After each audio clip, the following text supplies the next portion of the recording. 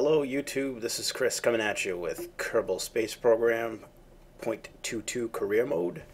And in this edition I will be going to Duna with a probe, and I will actually land on Duna.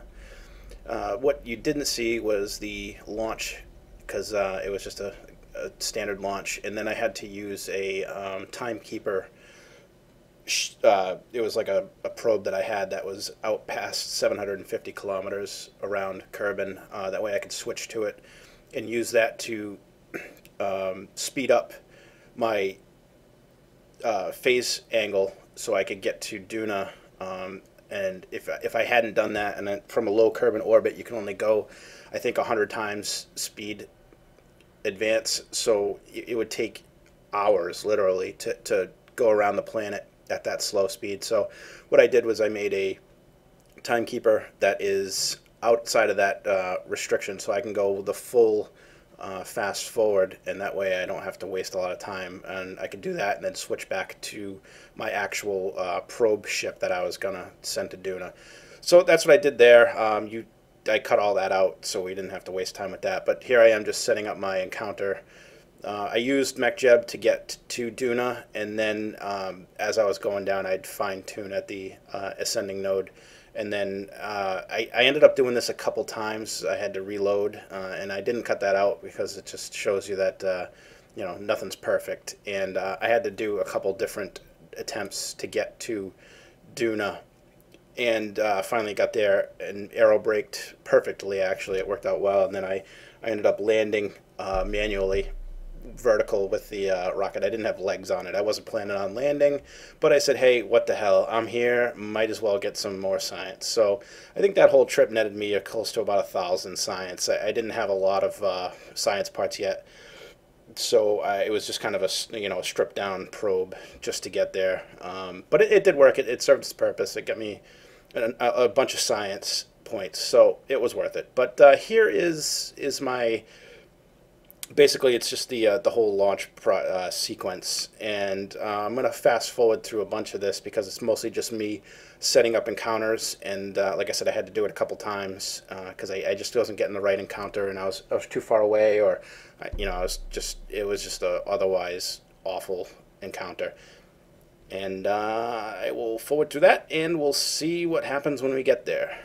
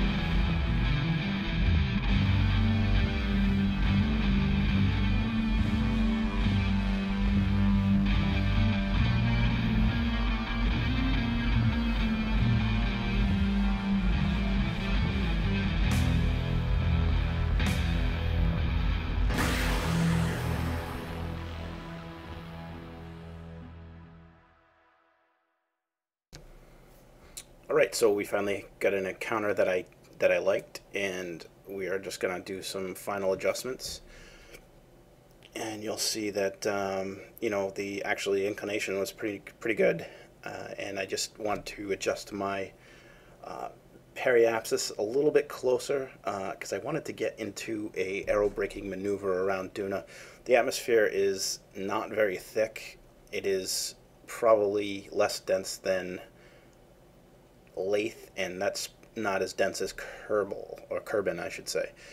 So I ended up going into this at about 12,000 to 15,000 meters, and I was able to brake nicely, and I didn't have to waste a lot of fuel. It was one of those approaches that wasn't really super fast, so I had enough fuel to probably stop myself had it not had an atmosphere. But hey, you got an atmosphere, use the aero braking maneuver, saves you all that fuel, and then what that did was allow me to land. Even though I had two chutes, this atmosphere is not dense enough to hold you back enough to keep you from blowing up the more sensitive parts. So I used the parachutes and did my landing, but I'll show that. Just going to do some we're going to do some science on the way to the planet, just to get some more points while we're waiting.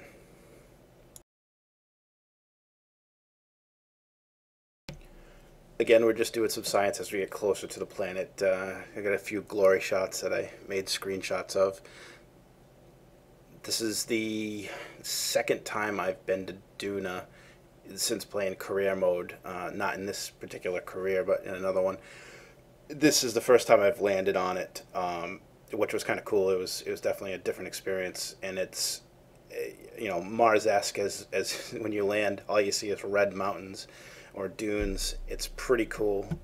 Like just getting some science on the way down, some glory shots here and there, and then I'm going to attempt a landing, and it was manually. The chutes really basically act like drogue chutes and slow you down, but you still need a little bit of engine to keep you from smashing.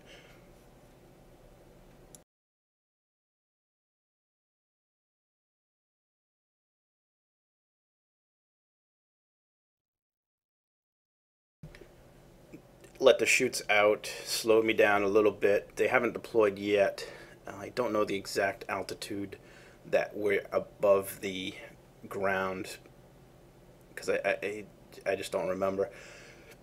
The funny thing was, now this is just in real time, so you can see how if you look at my blue, now that it's not there, but a couple more glory shots, and if you look at my nav ball when it comes back up, you'll see that I'm going, I believe it was like 5 or 10 meters per second, even with the chutes deployed.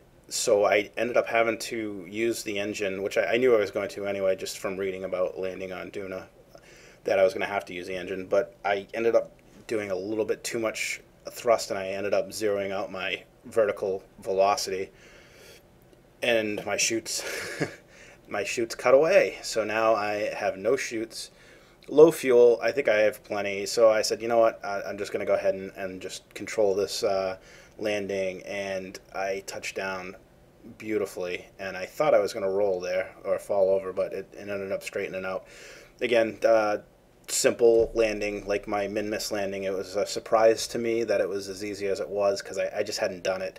And yeah, it's nice to land during a daytime cycle because you can actually see the ground coming up if you don't have lights on your craft.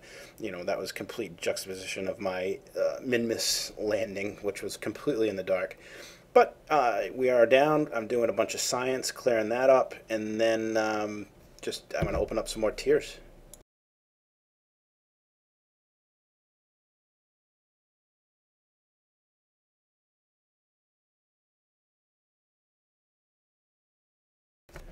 As you can see, I've opened up a good amount of the tech trees, but there's still a lot more to go. And if you notice my science points, they were quite good on that mission, so definitely worth even a probe.